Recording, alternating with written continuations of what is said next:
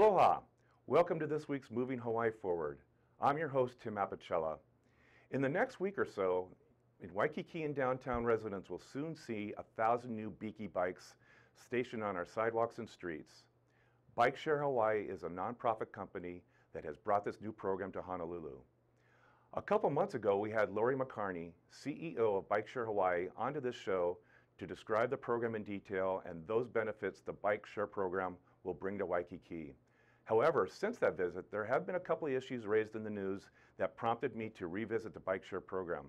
One issue is the rental rate for bikes that local residents and tourists will pay if they wish to ride and take advantage of this new program, which is partially funded by the City of Honolulu. Our today's guest, Wyatt Gordon, German Chancellor Fellow and urban planner, recently wrote an opinion editorial in the Honolulu Civil Beat News, which focused attention on why should the bike rental rate be higher here in Honolulu than elsewhere in the Bike Share, where Bike Share Hawaii has other operations in the USA. I suppose given yesterday's Newsweek article that rated Hawaii the most expensive state to live in for the 7th year in a row, and the looming ugly debate about the rail project and the taxes needed to pay for it, and other pending taxes proposals that really highlight the issue of the cost of living here in Hawaii, these articles seem to be in the news almost every day. So perhaps it is a good time to look at the pricing of this new bike share program, and we're going to do that. We're going to get to the bottom of this. So Wyatt, thank you for coming on our show this morning, and I look forward to a healthy discussion about Biki and Bike Share Hawaii and the pricing structure. Thank you for having me. Yeah. Your article was titled, Honolulu Residents Get a Raw Deal with Bike Share. That's a pretty bold title. So let's talk about your editorial and kind of some of the main points that you raised in that op-ed opinion. So I chose a really bold title because the pricing system that's been put forward I find to be extremely bold, to say the least. This is a completely unprecedented type of model. They've never done pay-as-you-go, where you buy blocks of minutes. So they're trying out something new, which I totally respect. But what I don't find acceptable is that they've left out options for residents, for Kamanaina, and for low-income individuals, which were explicitly recommended in the pricing study that was released by the Department of Planning and Permitting. Mm-hmm. So Bike Share Hawaii is a nonprofit organization. They had some assistance from the Department of Health and I believe the City County of Honolulu in the form of grant dollars. Correct. They received $1 million each from the State Department of Health and the City and County of Honolulu. Okay. Were the requirements of those grants, were they designed to address any specific criteria regarding pricing for residents or low income? As far as I know, that there were no strings attached to the money in terms of what the pricing should be for the residents, which I think is a real oversight from the people who gave out the grants. Because if I recall your article, you implied that because we're getting public tax dollars to bring Biki bikes to Honolulu, that maybe there should have been some implication that a pricing structure would be beneficial for local residents. Well, I think the expectation of residents here is that if they're going to spend $2 million of their tax money towards something, that they should get something out of it. And I think that's an expectation that goes unstated. So for them to put out these prices that expect people to pay $180 to $300 a year just to use their bikes, I find that to be pretty outrageous. Okay. One thing that your article did highlight was the fact that their annual price, which there is no annual price for this new Biki bike system, it was a monthly pricing structure of $15, and Correct. you just took that by 12 months and you came up with $180. Correct, because the pricing studies that were released by the Department of Planning and Permitting, which was actually commissioned from Nelson Nygaard, a very reputable planning firm, and the study that came out of the University of Hawaii Manoa Department of Urban and Regional Planning, both suggested an annual pass set at $75. They, however, ignored these recommendations and went forward with only a monthly pass. So the best value for locals, if you want to use this bike share system year-round, is to buy 12 monthly passes at $15 a pop. That makes $180 a year to use this system. Right. Minimum. If you want to get the 60-minute ride version instead of 30 minutes, then you have to pay a full $300 a year to use bike share. Right. Now, that was very clear in your op-ed. Now, you compared that to San Francisco, Boston, Washington, D.C., which for a 1-year type of annual pass, they're about $90. Yeah, the average for bike share annual membership rates on the mainland is $85. A little bit higher, a little bit less, but that's the average. Yeah. That's a full $95 more expensive than our best option here in Honolulu. Correct. And so in fairness, I don't have Lori McCartney here at this table with you. I thought about it, but I did reach out. I would have been open to it. Yeah, good. Yeah, I have no problem with bike share. I'm not a bike share hater. I really love this system, and I actually volunteered with bike share for 9 months doing community outreach and engagement. So I really want this system to succeed, but I think the problem is when you do something the wrong way here in Hawaii especially, people will never forget it. And if you shut locals out right at your launch and you don't offer an annual pass, you don't offer anything to Kamanaina, you don't offer anything to low-income people, that's what people are going to remember years into the future, and they're just creating bad will for themselves. Yeah. Well, I don't have her here at this table, but she did actually respond to this morning a publication in Honolulu Civil Beat, kind of responding to your editorial. So we have dueling editorials going on here. And she does make one point that did make sense to me, and that was that in these markets, be it San Francisco, Boston, DC, they have a winner. And here in Honolulu, our winner is very minimal. So her point was that we have operational costs for a 12-month period versus an operational cost that maybe be 7 months in some of these other states where there's a real winter. So therefore, the overhead is greater here. Therefore, that the fare recovery revenue needs to be higher to cover a 12-month period of time. Well, you have to consider that's a completely invalid argument because, yes, they'd only have to pay for operations maybe 9 months out of the year, which isn't even true. I used to live in D.C. when Capital Bike Share launched, and people bike throughout the winter. It's just part of the life on the mainland that you live through winter. And on the other hand, so yes, you do have to pay for the operations 12 months out of the year, but you're also bringing in revenue 12 months out of the year. So they have the advantage of being likely to be one of the most profitable systems in the country exactly because they can operate 12 months of the year, unlike a lot of other systems where they do see ridership decrease in the winter. So their argument that, oh, we have to pay for operations year-round, you're also making money year-round, so this is no excuse. Not to the degree, though, in some of these other cities to where here in Hawaii, they'll be able to capture revenue because we have better weather. And other things that were cited that makes Honolulu a good market is that the terrain is flat. Yeah, actually, McCartney, CEO Lori McCartney, she actually boasted about that. She said, quote, "Unlike other cities, we have all 5 factors that make for a successful bike share system: good weather, flat terrain, urban density, government support, and lots of tourists."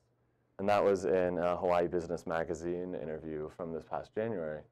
So in this past January, she's boasting about how this has all of the best factors to be one of the most profitable systems in the world. But then she feels like it's unreasonable to give locals a fair deal. So you just don't think locals are going to use this? You just think that the pricing is too high and that they're not going to use it, and this bike system here that's being introduced this week is, in your words, the most expensive in the country or in the world? Yeah, it is. There's no other bike share system in the world that's more expensive than this one for an annual usage. Okay. I don't see how locals are going to be able to afford that, because if you think it's $180 a year, well, I could go to Walmart and buy a brand new bike for $100, which is almost half the price of what they're introducing just to rent a bike. So I don't see how that's really affordable, especially considering that this isn't an either or. I've heard a lot of people trying to compare this to a bus pass, which is $60 a month. But that's really a false argument, because we're going to want people to use bike share in conjunction with the bus.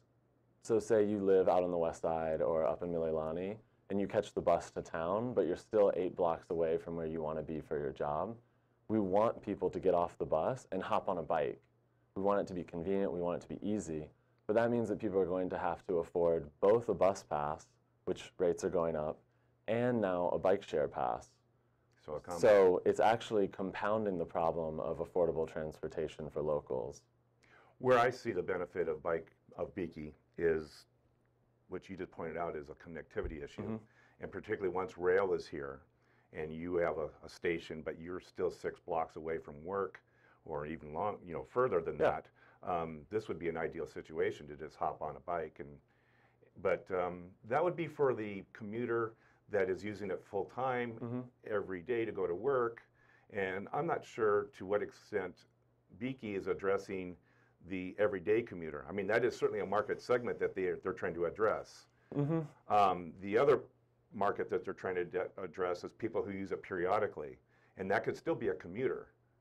They're just not going to use it all the time, but once in a while when they want to run an errand during lunch or something like that, it might be a very good product to use. Yeah, no, I'm all up for experimentation and pricing, and I have no issue with the current pricing system, except that I feel that it lacks options that are affordable for Kamanaina and for low-income people. So there's 2 ways of looking at revenue, and there's 2 ways of looking at expense. And that one is you keep the existing pricing structure exactly where it is, but to get to your point, do we charge the tourist even a higher revenue and keep the pricing structure right where it is?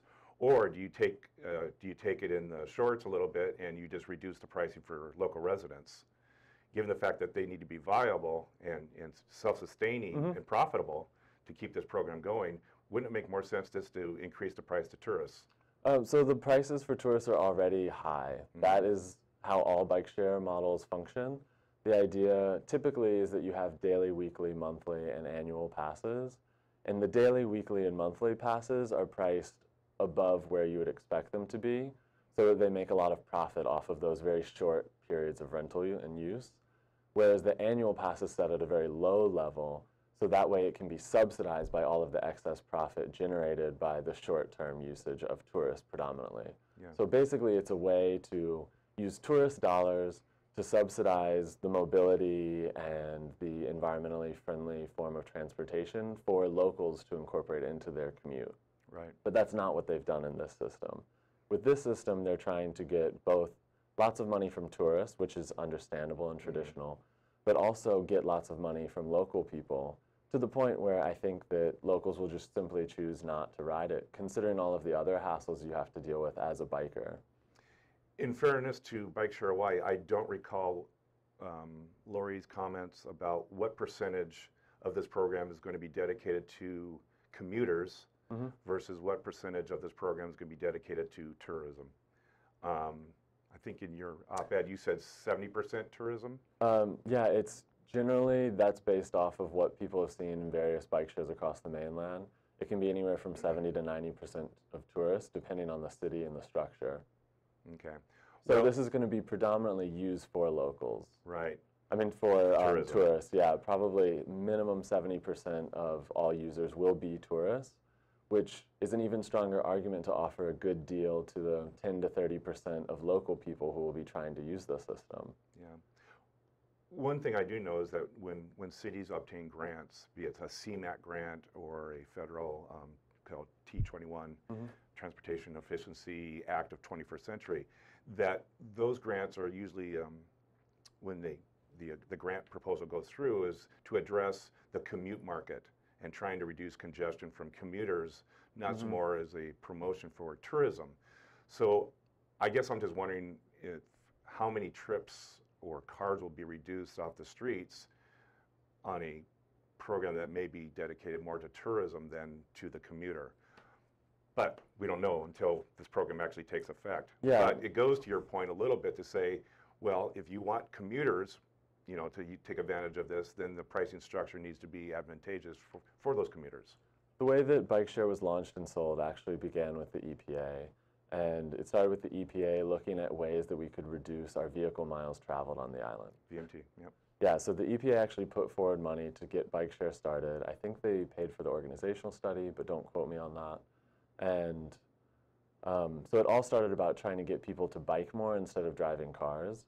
But as the nonprofit was formed and they failed to get any private donations, then it became imperative upon the city and the state to put forward money. Right. So what was originally envisioned to be a completely self-sustaining NGO, nonprofit, then had to come to the taxpayer and beg for money to keep themselves alive until they could find a private donor. Okay. And then Hold that thought. We're running out of time. So we're going to take a commercial break. Okay. I'm Tim Apicella. This is Moving Hawaii Forward. I'm here with Wyatt Gordon, and we'll be right back. Welcome to Sister Power. I'm your host, Sharon Thomas Yarbrough, where we motivate, educate, empower, and inspire all women. We are live here every other Thursday at 4 p.m. and we welcome you to join us here at Sister Power. Aloha and thank you. We all play a role in keeping our community safe. Every day, we move in and out of each other's busy lives. It's easy to take for granted all the little moments that make up our everyday. Some are good, others not so much. But that's life. It's when something doesn't seem quite right that it's time to pay attention. Because only you know what's not supposed to be in your everyday. So protect your everyday. If you see something suspicious, say something to local authorities. Aloha, I'm Tim Apicella. Welcome back to Moving Hawaii Forward. I'm here with Wyatt Gordon, who recently wrote an article in the Honolulu Civil Beat regarding the Biki bike program, which is being sponsored by Bike Share Hawaii. And specifically, we're talking about the fare structure. And specifically to that, we're talking about the fare structure of what the cost is to local residents. So again, welcome back. Thank you. And you had a graph in your op-ed piece, and I think we want to take a look at that. I want to pull it up. That would be excellent. And here it is. Well, we won't be able to look at it because that one's offline, but you have it right in front of me. So why don't you go ahead and explain it? So basically what you see here are 8 of the top cities that have bike share systems on the mainland. Honolulu, New York City, Chicago, Denver, San Francisco, Boston, Washington, D.C., and Minneapolis. And there are 2 bars for each of them. And one, it explains the cost of the price per year for 30-minute unlimited rides, just to be sure we're comparing apples to apples. So all cities offer the same one. And then the other one, the darker bar, is the purchasing power in the metropolitan area. This comes from Forbes in 2014. So what Forbes found was that Honolulu ranks actually 107th out of 113 American cities in terms of purchasing power. So if you look at the graph, you see that not only is Bike Share Hawaii going to be the single most expensive system in the country, if not the world, but it also has the lowest purchasing power based on all of those 8 cities. So essentially, Bike Share Hawaii is asking residents who have the least amount of money to put toward this to pay the highest prices in the world.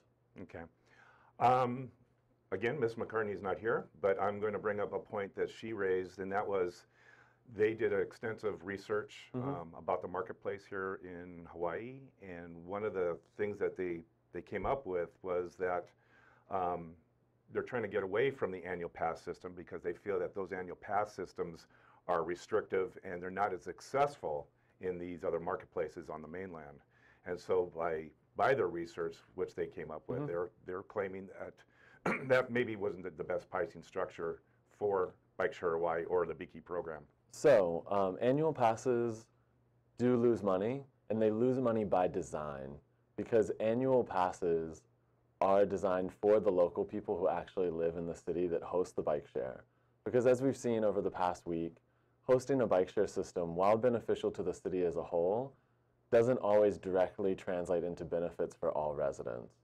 So from where we've seen parking stalls disappearing, infringements on sidewalk space, possible ADA compliance issues, and general frustration from the thousands of oblivious bikers we're going to have added to our streets overnight.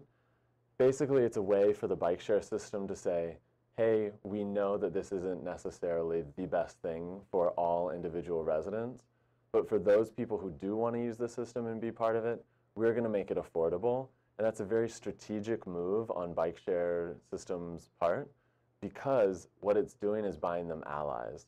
They need allies who are local residents. You're saying that a discount for local residents is basically a mitigation from some of these things that Biki may present to It's a way to apologize and make up for all of the frustrations that come with having a large bike share system because we have a lot of tourists. If you just think back to the bike share system in Kailua that was 12 bikes, it was a nightmare. People complain about it to this day.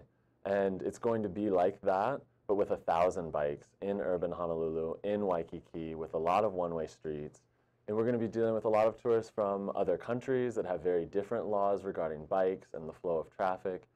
It's inevitable that there's going to be an immense amount of frustration, and offering an affordable annual pass is a very effective strategy for a bike share to get buy-in from local residents that might otherwise simply complain or seek to dismantle the system completely. Okay, you made your point very well on that. If I recall that this program that Bike Share Hawaii was going to place ambassadors out on many of these bike stations. I don't know for what period of time or duration, but these bike ambassadors are going to be there to kind of help tourists get by the fact that they don't know the rules of the road here in Hawaii, and try to educate them about biking courtesy, I guess, if you will. One point you made that I do want to talk about before the show ends, and that is the elimination of parking spaces that I'm already hearing about on, from my neighborhood, is some of these spaces are disappearing. So we're going to talk a little bit about that. Okay, so your point is that there should just be a discount because, one, if you want to encourage the commute market, then address the commute market. But two is a mitigation for the inconveniences that local residents in the downtown core in Waikiki are going to have to experience. 3 local tax dollars, $2 million worth, went into keeping the system alive when no private entity would pay for it before the private company of PBSC Urban Solutions swooped in and installed this new bike share system. And 4, because they really need local allies, this could become a political fight. And if they don't treat locals right, then locals could easily agitate for a mandatory helmet law, which would effectively kill the system, kill the program. as just happened in Seattle. Program. Exactly. It killed Seattle's program. So if they don't treat local people right, then local people are going to look for ways to end bike share in their city. So it's really just in their best interest to offer local people a good deal so that locals are also benefiting from the system and support the system's existence. So if you had your way, or if you had your dreams come true on this, what pricing structure would you feel would be a win-win? I feel that they must introduce an annual pass. The studies from UH Hawaii Manoa and from the Department of Planning and Permitting suggest $75 for that annual pass. Maybe that's negotiable. Maybe that's where we come to a compromise and set something higher. There are a couple cities on the mainland that have raised their annual pass prices, but only to $85 or $99, not to $180. Yeah. Well, you've just previously said that an annual pass is a losing proposition. It's always going to be a losing proposition. So if I'm trying to make a program viable and viable for the future, why would I implement a pass structure or a pricing structure that is going to lose money for the market or for our operation? It's exactly the same way that they offer affordable passes to low-income residents. For example, Boston, New York City, the Bay Area, and Chicago all offer $5 annual passes to people who are below the poverty line. And in Washington, D.C., they give it out for free. That's not to make money, but a bike share system's sole purpose isn't to make money. This is a nonprofit that's supposed to have a heart, and it's supposed to care about the community. It took all of this money, $2 million from the public, so it should care about the public. And yes, they'll lose money on adding a $75 annual pass, adding $5 low-income pass options, but that's what it means to be a part of this place, to be a part of the community and to care for those around you. You're not just out to make money. You have to actually try and do something beneficial, and that's why they got all the grants from the city and the state, to make an impact on residents' lives and to give real benefits. Well, they are going to make money. I mean, the projection for the first year is $1.2 million. And for the second year, it's $2.6 million. So that revenue is going to go towards expanding and investing in the system, as Lori McCarney continually repeats. But it also has to go back paying for the loan for the bikes that were purchased with PBSC's money, the private company. And a portion of that revenue is going to go to PBSC Urban Solutions, or else why would they spend so much money as a private company to come in and manage the system for our nonprofit? Okay, your point's well made. I want to talk about the issue that I hear residents talking about is the elimination of some parking spaces. And I'm going to run through the math very quickly, but there's 1,000 bikes, and each station holds 15 bikes. So if you take 1,000, you divide it by 15 bikes, you come up with about 67 stations. And they've actually just installed 87. Okay. Because there are going to be more stalls than there are bikes. So when you show up to any given station, there should be extra stalls available for you to dock. Well, I didn't do the math on 87, so there I are 87. 67, so no, I saw 87 in the news this morning. Okay. About a third of all stations will or have already removed parking stalls. So based on 67, you take a third of that, and you're basically looking at about 44. If you take 22, 87, and then you times that by 2, because two parking stalls are being removed, you've got about 44, 46 stalls removed from these new stations. Well, if you take is that a lot? If you take the number 87, roughly 90, we divide by 3, so we have 30 stations that are using parking. Multiply it by 2, so we actually have 60 parking stalls that have disappeared for bike share. I personally know and understand the outrage. I live in Mo'ili'ili. Street parking is extremely hard between all of the abandoned vehicles and commercial vehicles that park in our area. I understand the frustration. That's part of why I choose to bike for a lot of my transportation. But that doesn't take away from the fact that they're taking away what were publicly available stalls and turning them into more of commercial enterprises. Because if these bike share system isn't priced for locals to use, then locals have essentially lost their parking stalls and gained a tourist amenity in their place. So that's not really a good deal for local people. Yeah, I think if there's a criticism that might come out a little bit louder, and that it won't necessarily be over your pricing structure, as you've op-ed on. I think it's going to be the loss of parking spaces, because people notice that right away. They already know how tight these neighborhoods are. Yeah. I think that's where, in fact, on Kapiolani Park, there was a discussion about public lands. The trust. But you know, the city has the right-of-ways there. I mean, they have right-of-ways, so it's up to them to increase parking charges if they wish, or remove parking if they wish. So I don't know if the public land argument works or wins the day, but when you I did see the Attorney General is investigating that, because the Kapiolani Trust explicitly states that there can't be any commercial enterprises.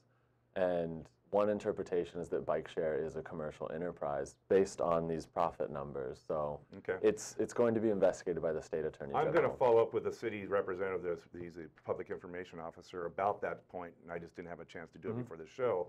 But yeah, that needs to be kind of looked at, and hopefully, I'm going to tell you where I'm coming from on this. I hope this program succeeds. I do too. I spent 18 years of my life trying to reduce traffic. But at the same time, I would like to see the commuter market take advantage of this program. And it's great that tourists take advantage of it. I just don't know how many trips or how many cars we're taking off the road from tourists. And my hope is that more residents, local residents, take advantage of the program, and we get rid of more cars, so that we have less congestion. I really want this system to succeed. I spent 9 months volunteering for them, completely unpaid as an intern, working on issues of community engagement and outreach. So my focus is on the community. What benefit is this system going to bring to the community? And the way I see it priced now, I don't see local people having the opportunity to use this and enjoy any of those benefits to mobility or public health. So we've really just spent these $2 million for a tourist bike system. Okay. Well, I'm glad you brought your points up. I may ask Lori McCarney Please to come do. back again. I'd love to hear responses. And thank you for taking your time to join us. I'm Tim Apicella. This is Moving Hawaii Forward. We'll see you in a couple weeks. Aloha.